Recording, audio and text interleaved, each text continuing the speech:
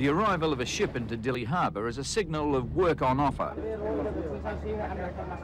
Locals clamour for a day's work on the wharf, reminiscent of past scenes on the Australian waterfront when men scrambled for work and the so-called bull gangs prevailed on the Hungry Mile in Sydney.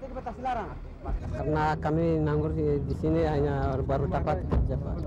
Oh ya, so uang itu dipakai untuk apa uangnya? Setelah kerja habis, Pak. Oh ya. Unemployment is a concern for the transitional administration. There simply aren't enough jobs to go around at the moment. But I think that more jobs are being created every day. Beli lagi kembali beras tidak cukup. Oh ya. Kalau kasih tiap hari satu kapal yang kami mau masuk kalau terima. Yeah. They get about $7 for a day's work on the dock. But for as long as jobs remain scarce, the process of reconciliation, an important step to nationhood for East Timor, is imperiled. We cannot talk much about reconciliation when we have so much high unemployment, because unemployment affects the whole process of reconciliation. In what way? Well, those who have been victimized for so long and cannot find jobs, their mind is not very much willing, to be tolerant, to be patient. So it is extremely important that Australia increases the support for economic development of East Timor. Government aid to East Timor is already the largest humanitarian program undertaken by Australia. It'll total at least $75 million this financial year. Of that, $11 million are earmarked for repatriation and resettlement, including provision of housing. This timber will build shelters to replace the estimated 80,000 houses destroyed before Indonesia's withdrawal from East Timor. But the program is straining to achieve its objectives. The shelter program is extremely complex, cumbersome, difficult. It involves tremendous logistics. Just to give you an idea, in order to meet our modest figure of 35,000 shelter, we need to have a boat arriving every 9 days into Dili harbour. Dili harbour cannot be multiplied, cannot be expanded for the time being. The timber will be made up into kits with corrugated iron, cement, nails and tools for dispatch to needy areas. Each kit weighs about 1.5 tons and is knocked up into a basic shelter. Ya, rumah saya itu bisa yang buatan sendiri. Kalau rumah bukannya saya buat. Yang kasih dia Australia yang kasih saya yang buat sendiri, Pak. 2 adults and 7 children live under this new roof. Sekarang itu baik lebih yang lalu. Kalau dari dulu itu bukan baik sama sekarang. Bukan itu kami yang buat. Kami dari Senerte Preteling dengan besi merah, zara merah yang Aitarak yang buat. Kalau siapa yang seorang dari Indonesia yang seorang kami dari timur-timur, Pak. The shelter program has become a race against the clock. Only 12,000 kits have been distributed and only half of them have been erected. I think much more can be done with the resources that are already available. They're not just blaming, obviously, the international community. I'm talking about our side, the CNRT and the Timorese community. So there has to be much better coordination, definition of priorities, and empowerment of the East Timorese so that they themselves can address the problems that we face, such as shelter, food, and so on. Because right now there are still too many people homeless, too many people without a roof. The collapse of basic infrastructure is still a major impediment to the distribution of shelter kits and other aid.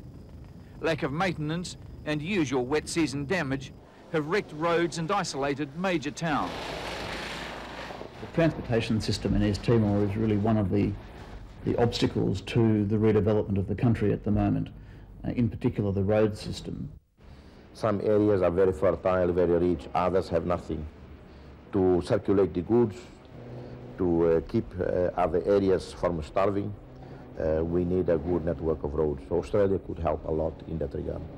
In fact, Australia has recently provided an additional grant in acknowledgement of the basic need to have your infrastructure up and running to enable the rest of the economy and the administration to function.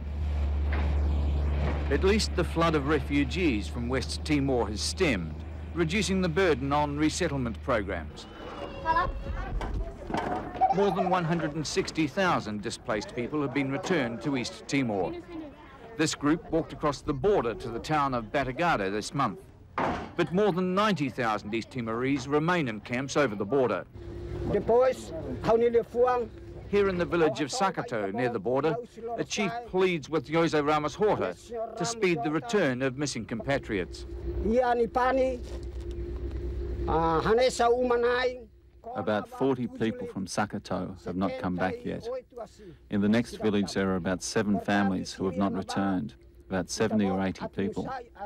Now we ask you to help bring these people back. They are literally on the fringes of survival in the West in absolutely despicable conditions. On top of that, they are cut off from meaningful information or balanced information, and they are subjected to ongoing manipulation, ongoing intimidation. For those who've made it back to East Timor, the road home is often rough and arduous. This route tracks close to the Indonesian border. Returnees are dropped as near as possible to their former villages with basic supplies of food rations and building materials to sustain them. Tidak merasa takut dan tidak merasa gelisah, malah merasa bangga sekali. Bagus. Bagaimana harapan untuk masa depan? Ya, harapan masa depan kami di aliran ini, kami mau supaya jalan raya kami tuh mau diperbaiki supaya mobil-mobil bisa masuk. It's in Dili, though, where desperation seems most apparent. The capital city has lured many from the country, anxious for work, desperate for food. And relief agencies like Community Aid Abroad are mindful of accompanying risks. Rubbish is piling up in the streets. It's becoming a disease hazard, a real health hazard. Mosquitoes breed in rubbish. Kids are playing near it. It causes diarrhea. It's really important that the basic infrastructure of rubbish collection is started. East Timor's slow path towards recovery and self-government was smoothed last weekend when 30 donor countries, including Australia, pledged an extra $16 million to meet budget commitments for the coming year. Late last year, $520 million was promised. And in spite of the enormous task ahead, the interim leadership of East Timor tries to project a bright future for the long term. East Timor will be prosperous, rich, and John Howard would be traveling north, requesting humanitarian assistance from the rich neighbor to the north.